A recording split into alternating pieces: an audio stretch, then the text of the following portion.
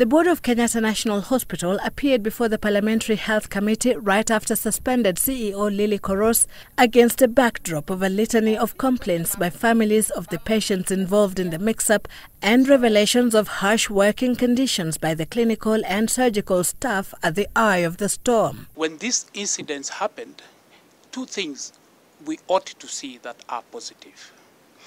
Number one, the surgeon was able to use his expertise and skills to realize that this is the wrong patient.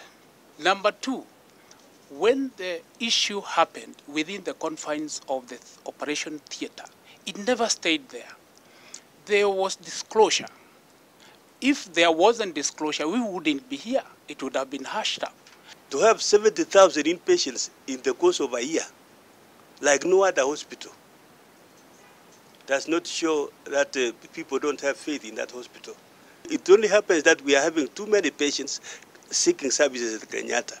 And I tend to believe that KNH is a victim of its own success. There should be a cure of the system, ultimately, for the institutions below KNH to work and now for KNH to address their issues. That is where the board comes in. That's a policy issue, an interaction between the board and the ministry. The hospital, whose initial capacity was 1,300 patients, currently cares for 2,400 inpatients and sees another 2,000 outpatients daily. On weekdays, up to 80 patients are operated on daily. The cost of treating them often falls on the hospital again. Is there a way of dealing with these people whom we call indigents? People who can't pay, won't pay. And quite often, between 70 and 80%, they plead that they cannot pay.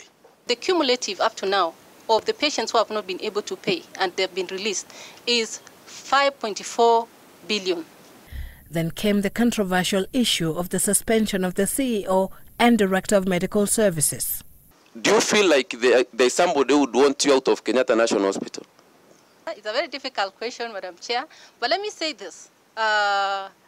The issues that have actually happened in the recent past makes me sometimes wonder whether there is objectivity or there is something more than meets the eye. Meanwhile, the Kenya Medical Practitioners and Dentists Board summoned all parties involved in the brain surgery blunder to appear before its preliminary inquiry committee as it seeks to zero in on the real cause of the mishap.